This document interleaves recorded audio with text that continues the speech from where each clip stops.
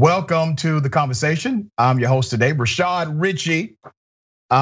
We have an interesting fella, okay? He's a former United States Congressman out of Florida. His name is Trey Radel. He's host of the Trey Radel Show. This guy is an author, actor, journalist, radio and TV show host, and a former member of the US Congress. He has books that include Democracy, meaning crazy, a true story of weird politics, money madness, and finger food, described by Huffington Post as a brutally honest, outrageous memoir, which exposes how Washington's sausage gets made. He's actually a pretty good guy. His politics are completely jacked up, but we'll talk about his politics on this show.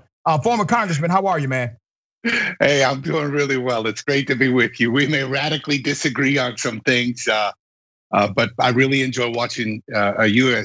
I've watched many of your interviews, a lot of your political assessing out of Atlanta and more, and it's a pleasure to be with you tonight. Listen, I appreciate that. Flattery will get you everywhere. All right, so let me ask you a question, man, because I'm reading your tweets, right? And I'm saying, okay, this guy almost sounds like an anti-masker. Are you an anti-mask guy? No, I mask up everywhere. Okay, absolutely mask up. So the way I look, first of all, I think that masks have become this absolutely stupid object that people are like, if you wear a mask, you must be a damn communist liberal Democrat. If you don't wear a mask, you're a white supremacist Republican who wants to murder everybody. And the reality is I just think that people can make those choices, that we don't need the government to step into our lives and tell us that mandating that we should be wearing a mask, most especially given the science and data that we've seen after this past year. Governor Ron DeSantis, well, I'll never understand why liberals call him, this Trump humping, MAGA hat wearing idiot moron. Yet Democrats in this state were clamoring, please give us more executive orders, please force us to wear masks. The science has shown, the data has shown that mandates on masks or even complete lockdowns really didn't differentiate in terms of COVID and the exposures, the number of deaths, or the infrastructure of the hospitals. I mask up everywhere. I'm going okay. So let me ask you this, man. All right, Trey. So first of all, let me go on record and say you are the first white guy that I've ever known named Trey. So you get a few points for that. All right. Let's go to the mask mandate. I got some other things I want to dig into, but let me first start with the actual government mandate, because it seems as if many of you guys have a problem with the government saying, listen, you are mandated by executive order or whatever else to wear a mask. And let me tell you the beef I have with guys like you who are anti-government saying wear a mask, okay? Do you drive, Trey? I do. Do you wear a seatbelt? Sometimes speed limit. Right, but do you wear a seatbelt? I do. Okay. Would you advocate for people not to wear a seatbelt? No, I'd say wear your seatbelt. Right, and are you okay with the government enforcing wearing seatbelts because they actually do save lives? So that's where I think you get into a difficult question, which is just that's like a simple question, Trey. But hear me out. Look, I think that there's a broader picture to what you're talking about. And it's this: when you look at seatbelts and the way that they were mandated, you could make an argument that, well, people started to get educated and started wearing seatbelts and did not need the federal government or state governments to tell them to do so. You know what? Another great example of that is, are smoking laws. Here in Florida, we had actually a constitutional amendment that said that banned smoking in any public place whatsoever, I don't know, roughly 10 years ago. But at that time, you already saw a massive trend among restaurants, businesses, and everywhere saying, stop it anyway. We're not gonna have this. So the question is about the government. And I'm not anti-government. I believe the government can play a wonderful role in the infrastructure and fabric of our society. But damn it, what I don't understand, to kind of flip this for a second, about liberals today, and I'm sorry to overgeneralize, is that when you look at the hippie movement of the 1960s, the Black Panther movement, the hip hop, conscious hip hop of the late 80s, Fight the Power by Public Enemy, and you look at Rage Against the Machine, the common thread among all of them, among pop culture and political movements on the left, was that, you know what? The government is pretty damn corrupt, and we need to find ways to separate ourselves from it and damn it, do something about it. All right, but so today, Trey, listen, brother, you're getting into the weeds and you're starting to bloviate. So let me bring you back to the conversation. This was real simple, man, straight up, all right? Because you got a lot of common sense, man. I've looked at some of your tweets, at least half of them make sense. And I've noticed that you are on the fence as it relates to some of this ideology. You're not all the way to the right on everything, but this is real simple. The science does show that wearing a mask will in fact decrease your chances of spreading COVID-19, and it decreases your chances of getting COVID-19. That is a good thing. Nobody argues on the science of that. You're saying the government should not be in the place to mandate because everybody should self-regulate and people should basically do it at their will, at their leisure. Well, let's go ahead and apply your logic everywhere else, because Trey, I want you to have intellectual integrity. That means that everybody needs to self-regulate as it relates to wearing a seatbelt. That means everybody needs to self-regulate as it relates to driving over the speed limit. That means that everyone, for every rule that may actually hurt somebody else or themselves, they need to be in the game of self-regulation. And here's the other point, Trey. I find it quite hypocritical that you guys will say that somehow wearing a mask is government intrusion, but you don't find it government intrusion for the government to tell a woman what to do with her body. Does that make sense to you? My man, abortion's gonna be a whole nother 5 hours. That's fine, but let's talk about it. Let's compare it. If you think you putting on a mask, Trey, is government intrusion, but you don't think the government telling a woman what she can or cannot do with her body isn't government intrusion, those things don't match. Either the government needs to be involved in our lives in that way, or they do not. Which one is it for you? Where does life begin? I mean, let's break that down. So you want to go there? These are. Where do you? Okay, no. You asked the question, Trey. Look. Where do you think life begins? At conception. Why? Because the child is conceived. Are we really into abortion now? We got to be. Yeah, I mean, you kind of went down the rabbit hole. I don't look regarding masks and abortion. Okay. We could, if you really want to go there, we can. Here's where I'm at. The science, when you keep saying that the science shows, there was just a study I was reading today out of Germany that is showing that even with the mandate of masks, or if you look at California or New York, the mandated masks really haven't done a freaking thing. So I think that people can make that choice for themselves. When we talk about seatbelts. So why do you still wear your mask, Trey? If you think that masks do not do a freaking thing, why do you still wear yours? So look, again, while I do believe that I'm a rational person here, when I look because you believe the mask does do something. So stop saying something you don't believe. No. I'm just citing. All I'm doing is citing one article that I just cited some bull. Right out of Germany. You cited some bull because you don't even believe it, Trey. You don't even believe that masks don't do anything. Come on, man. So I wear a mask because you believe it does something. Yes. Because I believe that if I'm going to sneeze or exhale on someone, and in part because of when a private business asks me to, I do. I have no problem at all with a private business saying, if you're gonna walk in here, you need to wear masks. Okay. My issue is with the government consistently overstepping its boundaries. And one of the things that I would cite within the Biden executive orders is now it's all about you have to wear the masks in any kind of federal transportation, airports, train stations, etc. And then they also mandated it for Ubers and other rideshare programs. You're damn right. Makes perfect sense to me. It protects people and listen, people who make a private contract with each other.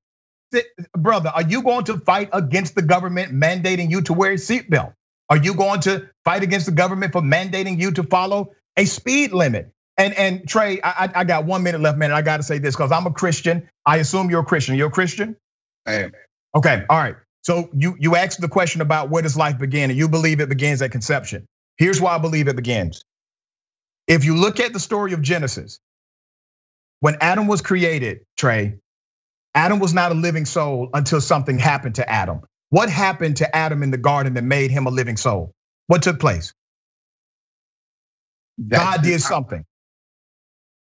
Are you talking about Adam and Eve? Are you talking about when Adam was created? God did something to Adam that made Adam a living soul. What did God do to Adam? The rib? Nope. Go back to your Bible. Come on, Trey. Yeah, man. I'm a recovering Catholic.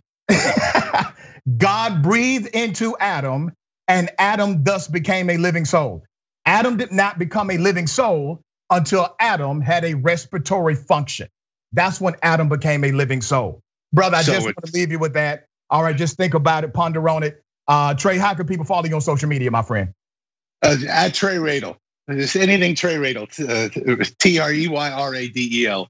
I had a pleasure. Some other day, maybe we get more time to get into the philosophical discussion of what life is and how it compares to masks. Absolutely, man. I will have no problem mopping the floor with you again. All right, I appreciate it. Thank you, sir.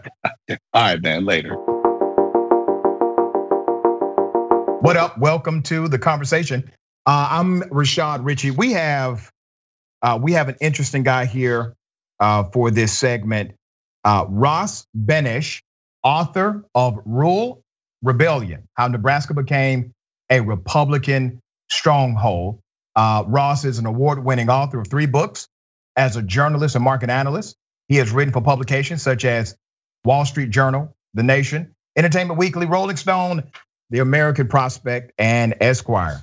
You got a whole list of resume, man. People can Google you and get the rest of it. How are you, sir? I'm doing good. Thank you for that fantastic introduction. Absolutely, man.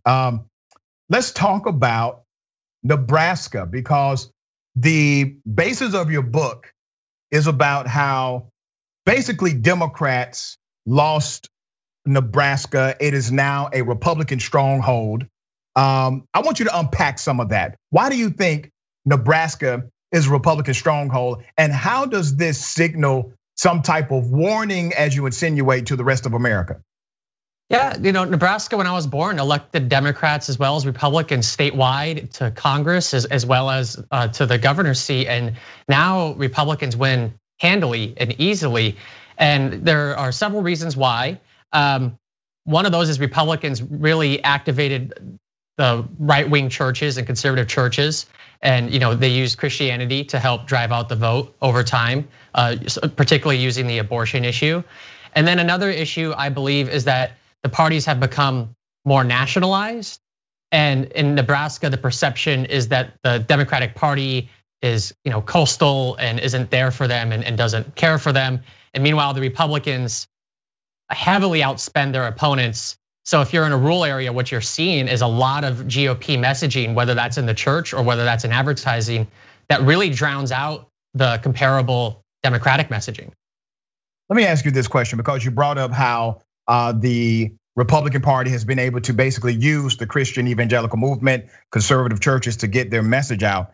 Are you a Christian evangelical yourself? I'm Catholic. Okay, so you're not. All right. I would say they also use the Catholic Church though as well. Let's talk about abortion. Sure. Which US senators out of Nebraska have actually put up a bill to make abortions illegal in the United States? Well, there's been a lot of reactionary bills to come out of Nebraska senators. Ben Sasse, Deb Fischer are both very, pro-life or anti-choice, whichever phrase you prefer. Mm-hmm. I remember a few years ago when Governor Northam from Virginia was pushing a bill in Virginia that didn't affect Nebraska at all, mind you. And it was a bill to make abortion more accessible. And Ben Sasse went on Fox News and he talked about how this was terrible for America, and we were letting evil come over our country. And he really rode that stump speech, and that's what he used to talk about in his campaign in Nebraska. And meanwhile, that was a bill that didn't. It was a Virginia state bill. So that's just the type of tactics you see, is they'll use an abortion controversy halfway across the country to anger people and turn out the vote in the middle of the country. Yeah, I agree with you, man. It seems quite ridiculous, but it is a methodology that is utilized consistently. And it's fear mongering because none of them are going to do a damn thing about abortion. We know that. Oh yeah, Republicans had Congress and the Supreme Court and the presidency. They did absolutely nothing, right? Yeah. They did absolutely nothing, and they're not going to do anything. But here's what I found really interesting, because when you look at the data, you actually have your sharpest decline nationally in abortion rates when you have a Democratic president in the White House. That gives you your largest national decline of abortion rates in the country when you have a Democrat occupying the White House. But I blame Democrats for not messaging that properly and being able to get that out and become a counterbalance to what Republicans spew about abortions. Now, let me ask you about your sentiment as it relates to America needing to take a lesson from Nebraska. In Nebraska, you guys do something a little different. I actually like the way you do your electoral college vote. You all split the electoral college vote, all right? So Biden actually got an electoral college vote out of Nebraska, even though he did not win Nebraska. And I think President Obama also got an electoral college vote out of Nebraska because of that same split. I believe it was Congressional District 2. Yep, where Omaha is. Right, where Omaha is located, right? So you all have 5 electoral college votes. The Democrats seem to always get one, even in your just holistically Republican state. But how do you think Nebraska is somehow reflective of what's happening nationally? Because we just saw the opposite of that nationally. Well, where I think Nebraska is really reflective of nationally is how our state legislature has become so partisanized. So you talked about us doing unique things. The electoral vote splitting is certainly unique, but our legislature is even more noteworthy because we're the only state in the country to have a officially nonpartisan state legislature. It's just one house. So the parties aren't officially evolved, even though votes can be very partisan. But even though it's nonpartisan, it has become very dominated by Republicans over time due to campaign finance, deregulation. We have a billionaire, we have a governor from a family worth billions who is very vindictive against people who vote against him. And we introduced term limits about 20 years ago that drove out some of the long-standing senators who had experience. And so the parties, especially the Republican Party, became more active in replacing people.